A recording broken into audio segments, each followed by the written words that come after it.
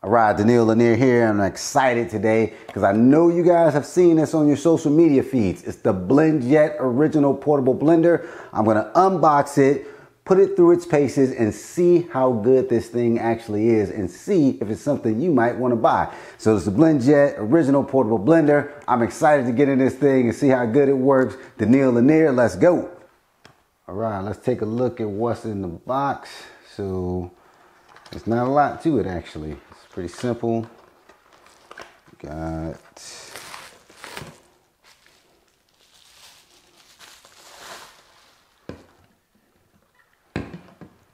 the Blendjet. You got a USB, and this is a USB-A to USB-C connector, because that's how you're going to charge it with the USB right here.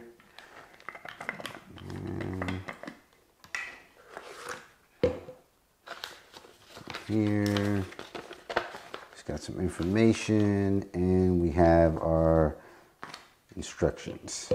That's it. That's pretty much it. Real simple. So we're going to go through, we're going to talk about some of the characteristics of the Blendjet, how to operate it. All right, so let's go through all the components and just kind of break it down. So we got our lid, which got a little O-ring in here, so that's going to help keep everything sealed up. It's got a little O-ring, a little carry strap on there. And then you got your cup section right here, which actually has measurements on the back. So if you're trying to measure, you can measure. And something I love, you can actually take this apart, so you can put this in the dishwasher if you have to. And if you're trying to clean down in here, you can actually take it apart and get right in there, which I really like that feature. And that's it. You got the base and the mechanics. And when you're putting this back on, it has two little arrows on there. You just want to make sure you're lining those arrows up and getting that lined up, because that's going to help with your seal around the bottom right here. All right. And then charging, it takes about an hour and a half to fully charge it. And then we'll talk about the different lights you'll see in the charging in just a second. But all you're going to do is one of your existing things that you have, because we have so many now, USB charging blocks. So you're going to just use one of those. It could be for one of your mobile devices or something else. You're going to put into this end and plug it in. And then this end is just going to go right into the blender. So we'll talk about the different lights that you're going to see charging in just a second. But that's it. That's all the components. That's how they go together. Cleaning it, that's how you're going to clean it. You're taking the base apart. You don't have to take the base apart. This whole assembly is waterproof, but just be careful when you're cleaning. We'll talk more about that when you're cleaning with the USB-C. But that's it. Let's go ahead and talk about the different modes that you have and the charging cycles and stuff like that. All right, so like I said, it takes about an hour and a half to charge it, and you're going to get about 15 plus blends out of that when you charge it. Okay, so if you see the full blue on, that means it's fully charged, full blue circle going around. If it's blue and purple, that means it's half charged. And if it's all purple and red, that means you need to charge it. So just the 3 cycles going on right there. Purple and red needs to be charged. At 0 charge, you're going to need to charge it. Purple and blue, 50%. All blue, it's got a full charge on there. Okay, so if you get flashing red around here, so this ring around here, so the light ring that you see right there going around, if it's flashing red, that means that these arrows are not aligned properly. You need to align them. So it's going to tell you if you don't have this aligned right. So you take this base off, you go to screw it on, and you get flashing red around here, you got to align these arrows. So that's what that is. If you get solid red, that means the blades are blocked. So maybe one of the food items you have in here is seizing the blade up and it can't move. So solid red, blade is stopped, blade can't move. Blinking red means it's not aligned. Your canister and your base is not aligned. All right. All right, so let's talk about the blend modes, because you have 2 different blend modes here. So the first one is just your 20-second regular blend. If I just hit power, it's just going to go for 20 seconds and stop. Now, if I want a pulse mode where it's pulsing, what I'm going to do is double tap the power button, and then you're going to see it circulating blue like that. Now it's in pulse mode, so if I hit it, it's just gonna pulse. So every time I hit it, it's gonna stop. So it's just gonna give a quick pulse like that if I hit it. To get it out of this mode, you just gotta wait 5 seconds. You wait 5 seconds, it's gonna go right back into your regular blending mode, which is the 20 seconds. So if I hit it now, we're right back into blending mode. So those are the two modes you have, regular blend and pulse. All right, so when you're traveling with this, you don't want it to go off by mistake, because this could go off by mistake and you don't want that. You want to put your ingredients in here, or if you want to put your ingredients when you get to your location, you can do that as well. But you don't want this going off accidentally and then draining the battery down. So to lock it, so the power button is locked, what you're going to do is hold it down for 3 seconds. Ring goes around and starts to flash purple. And now it's locked. So if I click on it, nothing's going to happen. It's going to still flash purple every time it gets pressed. But nothing's going to happen because now it's locked. To get it out of the lock mode, you're going to hold down the power button for 3 seconds until it turns blue this time. So I'm going to hold it down. Purple goes away. Now it's flashing blue. So now I'm back in regular mode. Hit it and I'm back blending again. So to lock it down, hold 3 seconds. Gonna turn purple. There we go. Now if I hit it, not gonna do anything. Get it out of this mode, hold it down. This time I want it to turn blue. Blue. Now we're back into regular cycle. All right, so that's your different blend modes, and that's also how you're gonna lock it for traveling. All right, so one of the things we wanted to look at was, does it fit in the backpack pouch? So a lot of backpacks nowadays have like a little water pouch, so you can put your water bottles in them and things like that. So wanted to see if this would fit. So this is like my little travel bag right here. I use this bag when I go on trips, like if I'm walking around the city or whatever. I usually have this bag with me. Water bottle fits in there fine. Now you can see the Blendjet is a little bit bigger than a water bottle, a little bit bigger diameter than a water bottle. So I want to see what bags it fits in, because that may be something that you're thinking about, putting it in your bag instead of putting it in the inside of your bag, which we know it can fit there. Does it fit in the little pouches? So I don't think it's going to fit in this one. Sometimes you just can't force it in. So it doesn't fit in this bag. So this one's a no. I usually have this bag with me a lot. Fits good in this one. So no issues in this bag. Fits fine in this bag right here. Now something you can do, made me think about it on this bag. You can, if you get a little clip, you can just attach it to a bag too. So that may be an option for some people, just attaching it to a bag. So you could do something like that. A little carabiner clip. Then this is my bag I use most of the time. My computer bag. And it fits fine in there. So 2 out of 3, not bad. Fits fine in this bag. 100% all right. All right, so that's cool. So yeah, I think for most backpacks, it's gonna fit inside the little pouch. If you have a pouch, I mean, you may have some like the first bag, the travel bag, that doesn't fit in there. But I'd say for the most part, you're probably gonna be able to fit it in a bag. Like I said, it's not that much bigger than a water bottle as far as the diameter, but you may have a few bags that you can't get it in. Then you can just put it in the inside of the bag. So let's test a couple other things. Let's look at a few other things as far as where this guy fits in, talk about the leak protection, and we'll go from there. All right, so I'm sure some of you are wondering, does it fit in a cup holder? Yes, it does. Fits in a cup holder just fine. Doesn't go all the way down, but I don't think it'll be a problem with it moving around unless you're maybe driving really, really crazy maybe. But I think it'll be fine sitting there. It doesn't go all the way down, but it does fit in there, I think, secure enough that you won't have any problems with it. It'll be all right. So yes, it does fit in the cup holder. All right, so let's test out and see how leak proof this is. So all I did was, I'll take this off.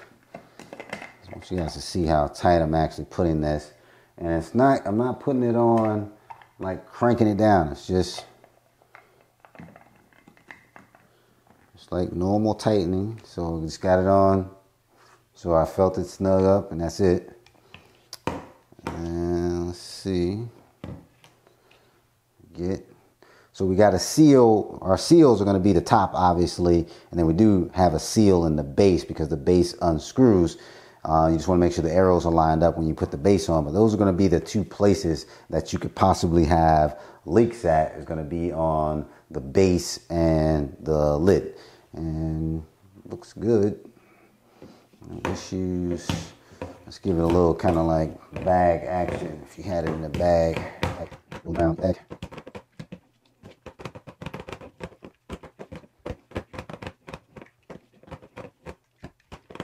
Still nothing.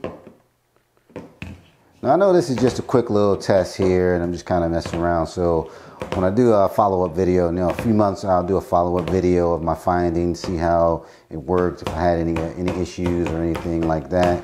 But just this little regular, kind of getting on it here a little bit. I'm still not getting any kind of leaks. That's fine. So how it fit in my backpacks, so you can definitely put it on the outside, but if you had to put it inside a bag, looks like it'll be fine in there. I don't see, at least right now, I don't see any problems, but like I said, I'll follow up if I get some issues. I'm trying to just kind of simulate it rolling around in a bag a little bit. This is, again, it's just a quick test, so we'll see over time and make sure we maintain that leak-proof status, but seems pretty good right now. I think I feel pretty confident with it inside a bag. I think I'll be okay. All right, let's keep it moving. All right, so to test out the blending, I got some frozen fruits. I have some lemons. I have some walnuts, because you can also use this as a processor. So we're gonna see how it does on some walnuts.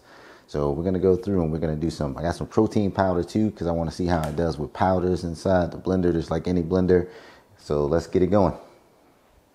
All right, so the first thing I want to do is actually just do some ice. So normally when you do any of these things, you're going to add liquid to them, so it's going to be a little easier for it to mix. But I want to see how it does with ice by itself.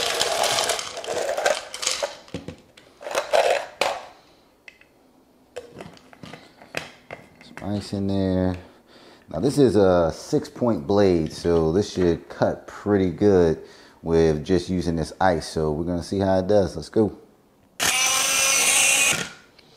Now with any blender, you're gonna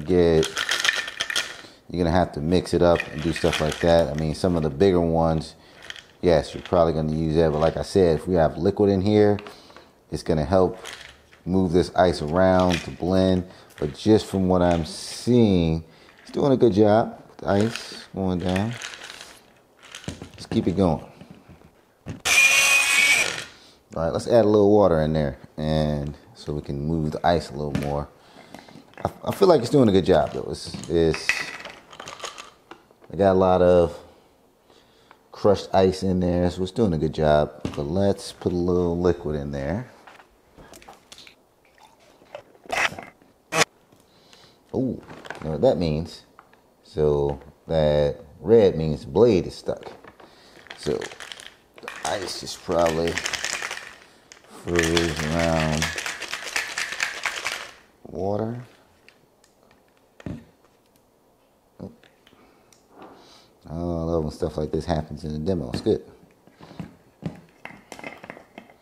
So the blade is stuck.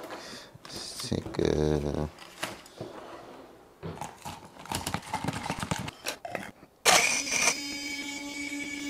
Let's do some pulses. See if we can get it to move a little better with the pulse. So hold down for 3. Purple.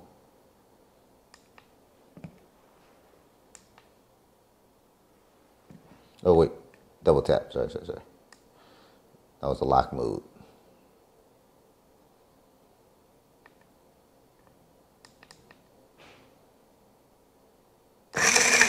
There we go. All right, so starting off with just ice, I'm gonna say it broke up probably 80% of the ice. Yeah, let's do this. Let me put it in something to see what it looks like.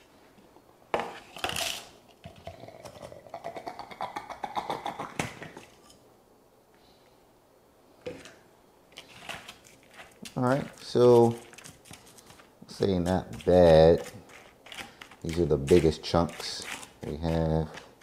That's quite a few big chunks there.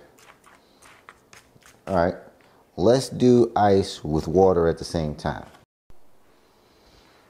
All right, so this time we're gonna add ice and we're gonna add water.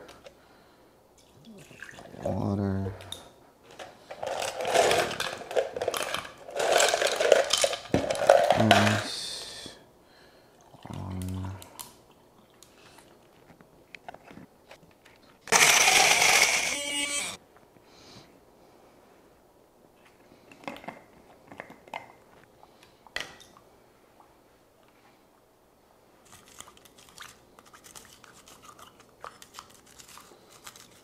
Definitely better than the last one. We've got a few chunks. We do just a little bit more.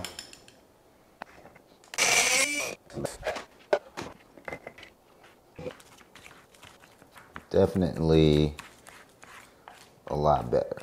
We only had this one.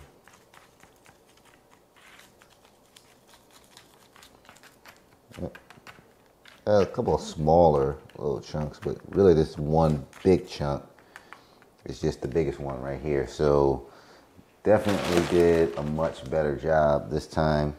Just got the one big chunk right here. Everything else is broke up really good. So let's do some fruit now. All right, we're gonna do a little, let's do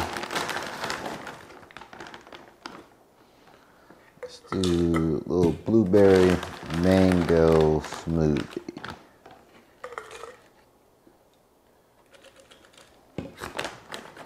So what I like to do if I'm doing protein powder, I'll put a little fruit, and I do this in my regular blender. So if I put a little protein powder in, I kind of layer it in with the fruit. I got some blueberries in there. I'm gonna add some protein powder.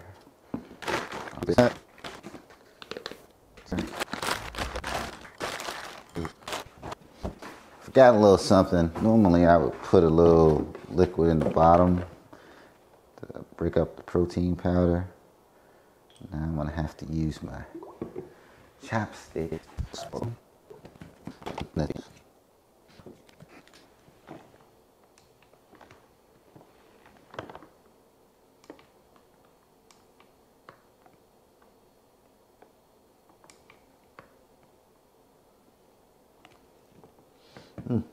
Like my blade is stuck.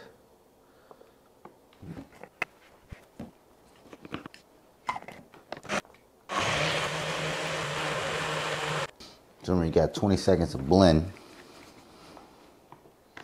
I'm gonna do a couple of pulses here.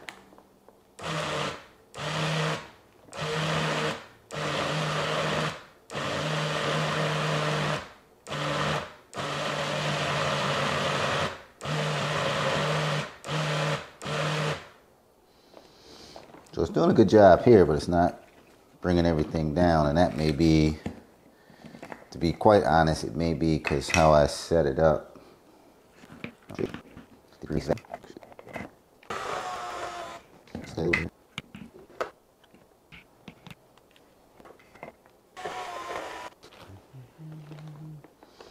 Blade stuck. Just work it free.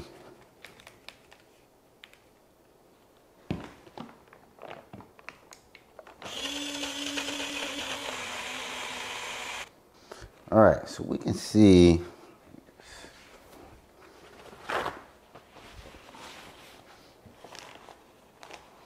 now this is fresh, frozen out of the bag, so we can see it's not getting all the fruit and all the mix down in this area. This is what I'm gonna do. Just gonna mix this a little bit more. I'm gonna go. Yeah.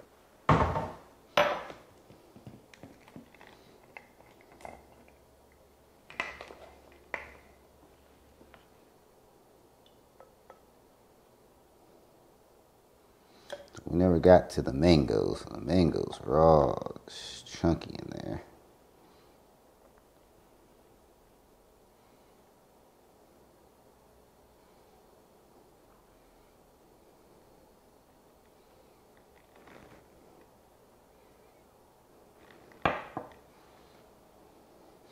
So the bottom came out great, but the top part, we didn't get any mix on the top part. So a lot of chunks and stuff on the top. So I'm gonna say that mix didn't go quite as planned. So let's do a little another mix. I'm gonna clean it and then we'll do another little mix. I'm gonna do that last one over, but I'm gonna do it like I do in my blender, a normal blender. So I put a little bit of liquid in the bottom.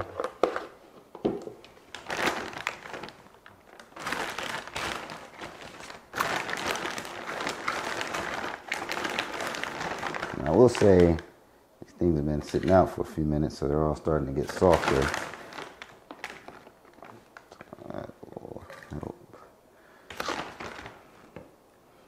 Then I'll go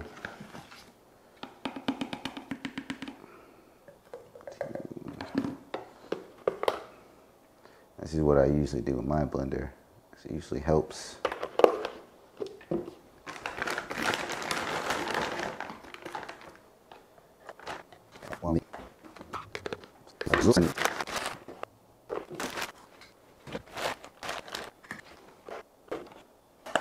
Couple things I'm gonna point out. The first test, all this stuff was fresh out the freezer, still really frozen. It's been sitting out for a few minutes now, so everything is kind of softening up.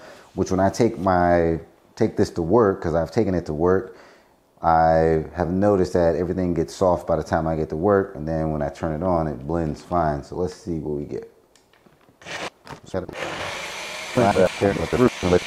looks like we're getting pretty nice as far as a good blend going on.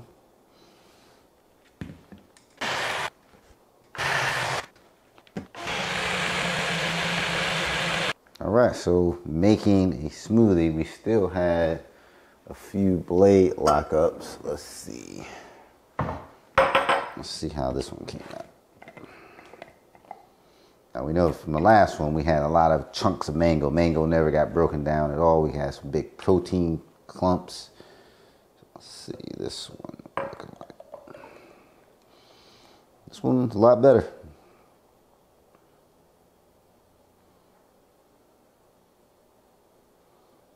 A lot better. So how you put the mix in there does make a difference. I mean, I do that with my blender that I have now. So it does make a difference how you put the mix in there. So I do want you to take that into consideration. But this one mixed up fine. That looks great. I didn't have any chunks at all. In this one, I don't see any protein. I don't hardly see any protein on the walls either. So this one mixed great. So just think about that when you're mixing, how you're putting your ingredients in, because it will make a difference to what comes out. As you can see, night and day difference between this one and the first one. A lot of clumps and everything in that first batch, nothing in this one, and it really boiled down to how I put my ingredients in the blender. So I like how this mix went. All right, so let's go ahead. I'm gonna clean this up and we're gonna do two more. We're gonna do some lemonade, one of my favorite things to drink. Lemonade, that cool, refreshing drink. We're gonna do that, and then we're gonna mix up some nuts. Now that was pretty messy, as you guys can see. They say just add a little soap and water, turn it on, and it should clean. I think we're gonna have to do a little bit more with this smoothie, but let's see. All right, so we can see this is just with soap and water, cleaned up good. rinse it.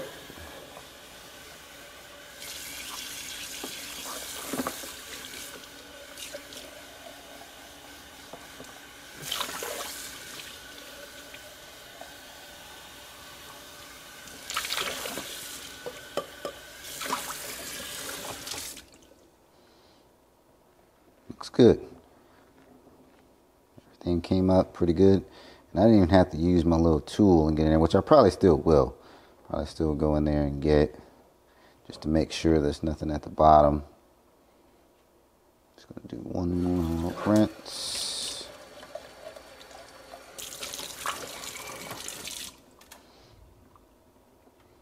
Yeah, but just with soap and water, good clean, just like they said. So no issues, no protein powder all stuck on the edges, all that came off. No fruit stuck on the blade. Blades look really good. Cleans up well. One of my favorite things to make lemonade, because my great grandmother made the best lemonade. So this is just some fresh squeezed lemons. So just lemons. And something I tell people all the time, a blender is not a juicer. So if you're trying to extract the pure juice of something, the blender is not going to give you just the pure juice. So this is just some pressed lemons in here. So I got that, and we're just going to add some water, some agave. Now, if you do want a little bit more sour and some pulp, you can take a piece of a lemon and then actually put the whole lemon in there. So we're going to do that in here. My grandmother used to cut up some lemons and actually put the lemons in after she pressed the lemons. So we're going to add that. I'm going to add some water. And the key to this is I want to see how good it mixes the agave in here. That's my sweetener for this, is the agave. And then what I normally do is I'll pour this over ice because it's going to be really sour. So pouring it over ice, it'll get it to break down, and it gets to a point where it just tastes great. All right. So there shouldn't be any problems blending this. You see all that agave at the bottom. I want to see how good it mixes that up.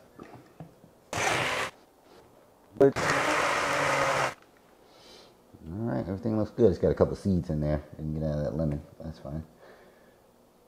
But it looks great. Now, something cool about this, you can drink right out of this. So if you're on the go and you just take it like this, it could just take on the go. You can just drink right out of it. Or you can pour it in a cup. You can make drinks and just pour it in a cup. So if you're just making drinks for just you, you can just fill this up and pour it. Easy cleanup, small little blender like this.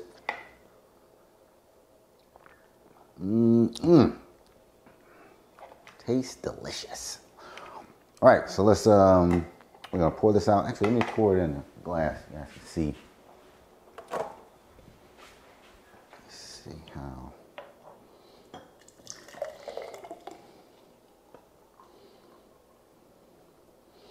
Yeah, I don't see any agave residue. Trying to keep those seeds right there.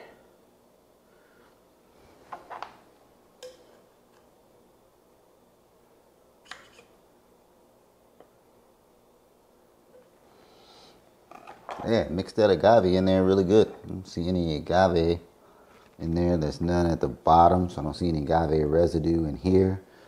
So it mixed it really good.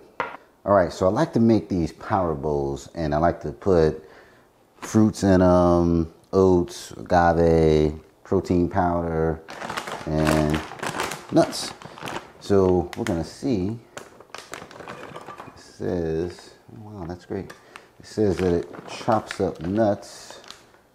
You can do some food processing. So let's see what kind of job it does. Well,